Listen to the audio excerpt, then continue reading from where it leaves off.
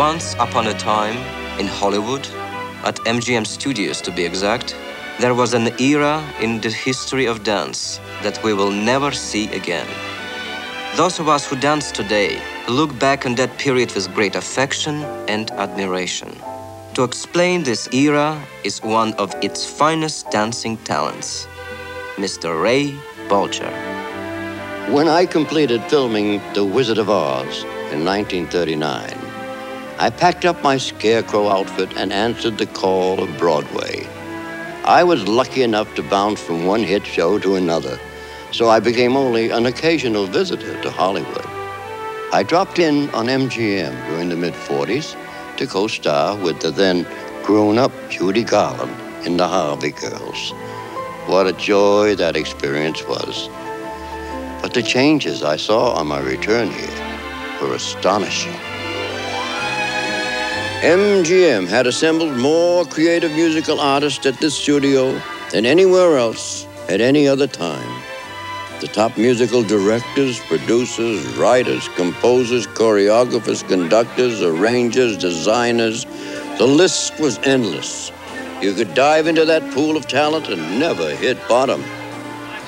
Which is probably why most film historians refer to the 40s and 50s at MGM as the golden years of the movie musical. When it came to dancing, the studio seemed to have the market cornered. On its roster during this era were such versatile performers as Mickey Rooney and Judy Garland, George Murphy, Eleanor Powell, Gloria DeHaven, Van Johnson and Lucille Bremer, Lana Turner and Ricardo Montalban, Ann Miller and Tommy Rawls, Sid Charisse and James Mitchell, Vera Ellen, 18-year-old Leslie Caron,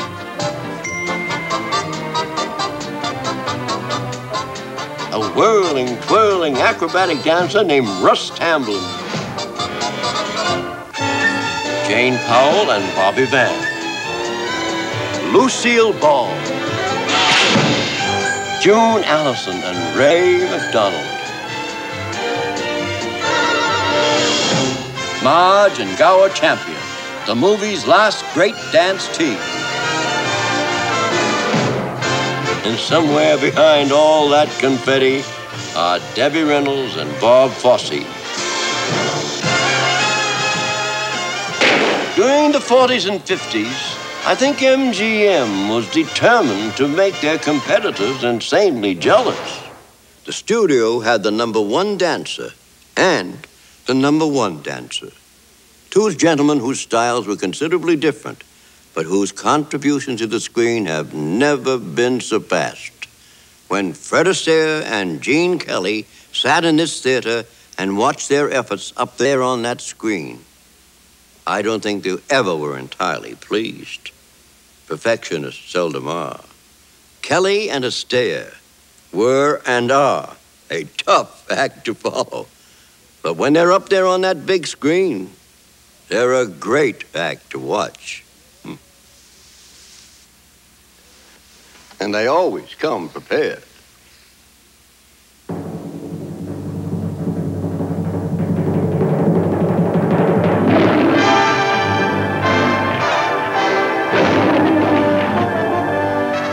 Fred Astaire reached the zenith of his screen dancing in a series of memorable MGM films made in the 1940s and 50s. Royal Wedding boasted one of those splashy production numbers that movie audiences had come to expect in an Astaire musical. Choreographed by Nick Castle and directed by Stanley Donen, it was a kind of dance extravaganza that Technicolor seemed invented for. Best of all, it offered a great opportunity for Fred's young co-star, Jane Powell, to display her remarkable versatility.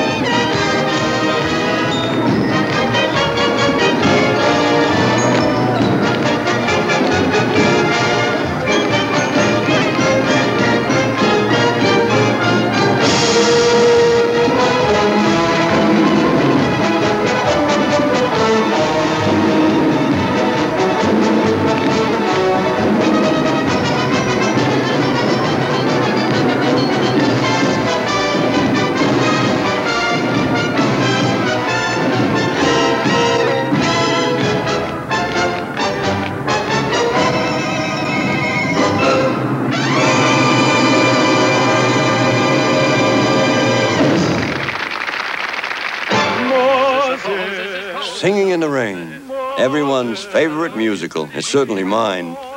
The multi-talented Gene Kelly will always be remembered for his contributions to this classic film. It was choreographed and directed by Kelly and Stanley Donen. And this number with Gene and Donald O'Connor is one of the very best tap dance routines ever put on film.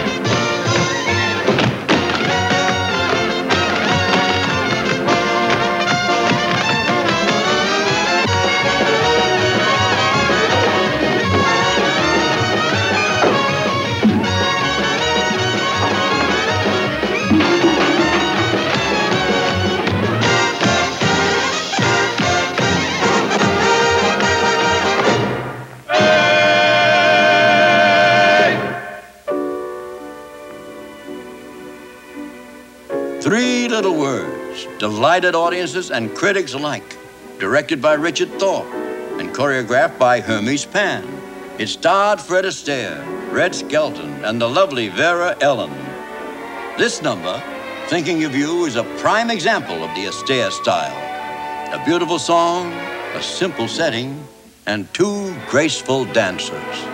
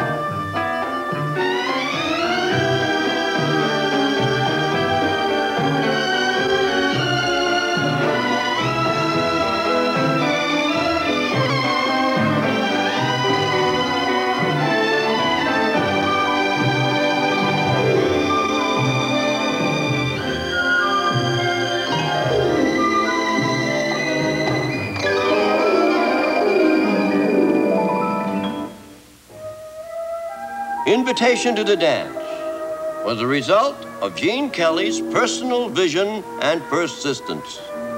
In this never-before-shown footage, Gene and Carol Haney danced against a blue background, which will later be replaced by animation.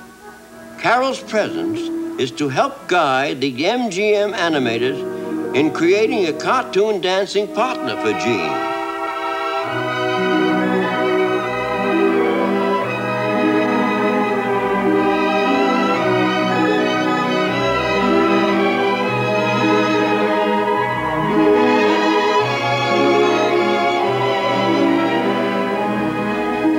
Nearly 2 years in production, Invitation to the Dance is the most ambitious all-dance film ever attempted. It will always stand as an extraordinary piece of filmmaking by a master craftsman, determined to share with his audience the artistry, the exhilaration, the sheer joy of dancing.